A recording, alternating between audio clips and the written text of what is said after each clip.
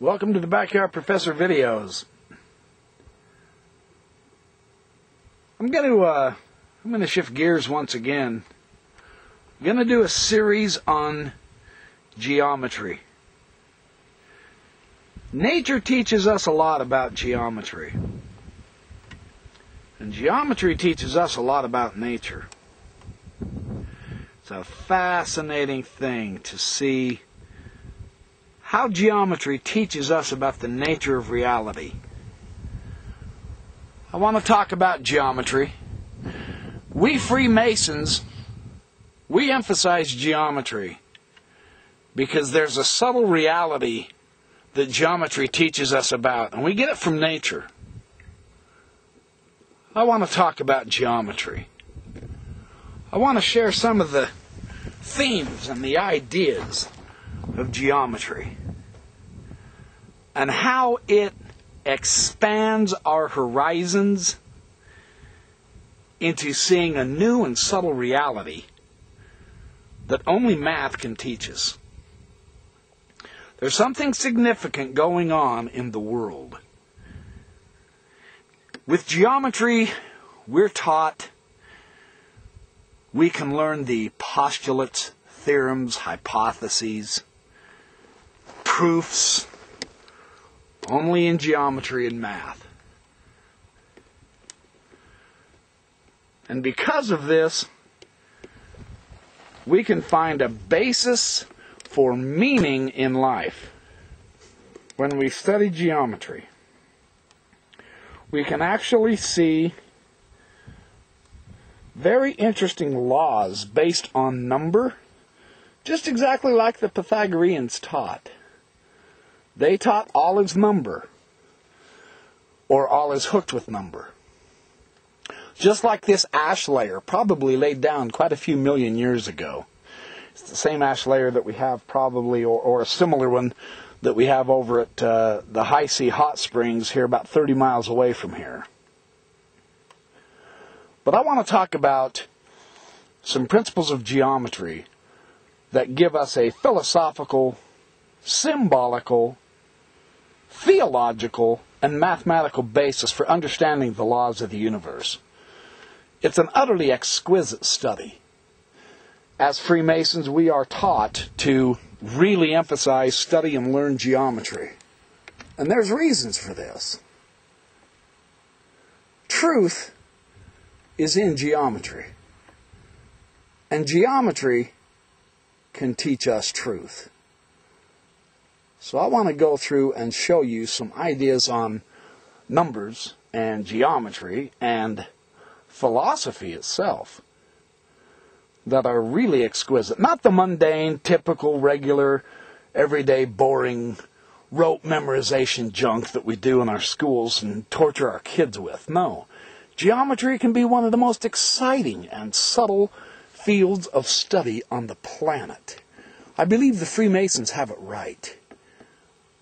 The study of geometry is seriously significant for understanding our basis of reality. And this extended into the architecture, as well as into the purposeful adaptation of geometrical truths into the soul. We Mormons have also done this with the architecture and the themes. Nature teaches us so much about geometry. And geometry teaches us so much about nature. It's fascinating to see the geometry of nature, to see the subtleties of the figures of the creation. The ancients knew that by the study of nature, they could study reality.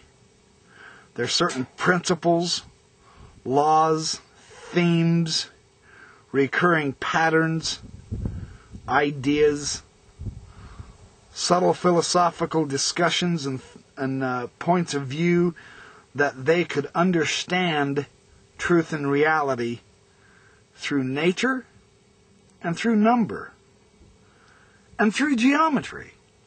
It's so fascinating when we recognize this. When we recognize everything in nature everything in nature is geometric. Geometry, of course, comes from ancient Egypt, where they measured the earth when the Nile would flood. It would wipe out their property boundary markers, so they had to re-measure the earth. And that's where the theme of geometry came from. Geo is earth, of course, and meter to metric is to measure. And all things have geometric shape. Everything. From 1s, 2s, 3s, 4s, 5s, 6s, 7s, 8s, 9s, and 10s. The study of nature, with its absolutely breathtaking, infinite variety, teaches us about reality. We can tap into these same laws with our concepts of number. The principles of the point, the line, the plane, the circle, the square, the triangle. It's all here. And I want to start with the point. I want to start with the theme of the geometric point. If you haven't looked into it, it will probably really stun you how much there is to the point. Just the simple geometric point, and what the ancients called the monad. Beginning with 1. The ancients didn't have the concept of 0. That's a late comer on the field. 0 is late. They began counting properly with 1. The monad. The first. The beginning. It's extremely interesting how they describe this point and the significance of it symbolically. Whether you like him or not, Carl Jung was right when he noted that we are a symbolic species. So let's explore some numbers, some geometrical points, themes, lines, planes, solids, figure numbers. Let's see what it has to teach us. Now, the proper way to begin studying the simple point in geometry is with one of these, the compass. And you say, yeah, sure, it's a compass. You open up the compass and it makes circles. So you make circles. Big deal. We already know all that. That's one way to approach it. But there's a better way. A more spiritual way. And I can hear the protests. Oh no, Backyard Professor's going to religionize our science and our mathematics and all that. No, the Backyard Professor is not going to do that. The Backyard Professor is going to teach you how the ancients understood things. And it's a much more broad, full, and complete study and analysis, because they incorporated all of the 7 liberal arts together to make the whole man. Not secularize it and not completely make it religious. But they were far closer to nature than we ever have been. And we're missing out. We are poverty. Because all we use number for, all we use these things for, is to hurry up and get through class so that we can get an A, so that we can move on to our business management courses and our money market studies, and so that we can use numbers to keep track of our money and finances. And that's the only thing numbers are good for in our world, is because we're worried about our blue chips. And it's completely wiped out our intellect. And it's dampened our spirits.